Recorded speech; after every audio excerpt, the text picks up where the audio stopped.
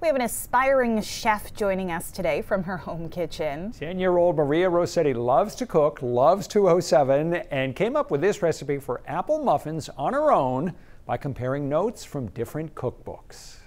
First, you'll need to put 1 can of pumpkin in the bowl and 1/4 a cup of applesauce in the bowl. Next, you'll need 2 cups of oat flour, which is just oatmeal blended to make flour.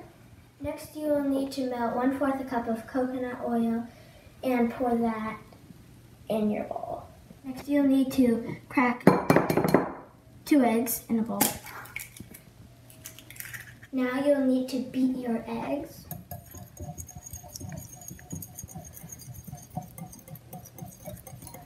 Next, you'll need to add your eggs to your bowl. So far, this is what your bowl should look like with the ingredients in it. What you'll need to do is add 1 teaspoon of vanilla. Next, you will need to add 1 teaspoon of baking soda, 1 teaspoon of baking powder, and 1 teaspoon of cinnamon to the bowl. Next, you'll need to mash 1 banana in a separate bowl and then add it to your bigger bowl. This is what your mashed banana should look like when it's all mashed. Add your banana to the bowl. Next, you'll need to dice up 1 big apple or 2 small apples. Today I'm using 2 small apples, and the apples pieces should be about this size. You should need to pour those in your bowl. Now we need to preheat our oven to 350.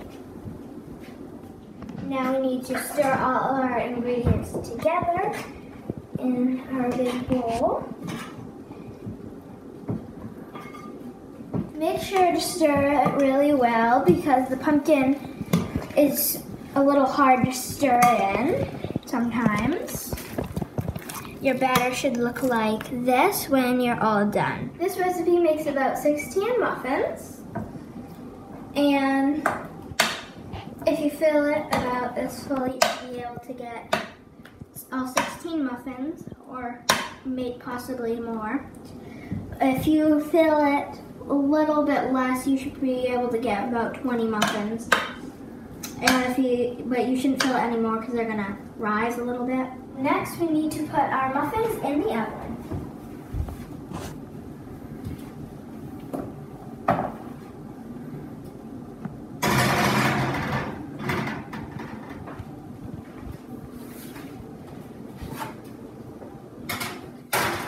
It's been about half an hour, so our muffins should be done.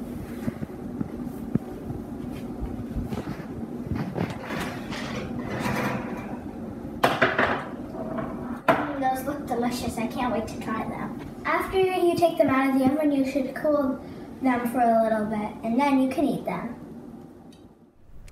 Maria is already more adept in the kitchen than either of us, Amanda. Yep. And we have her recipe for apple muffins in the 207 section of our News Center Maine website and app.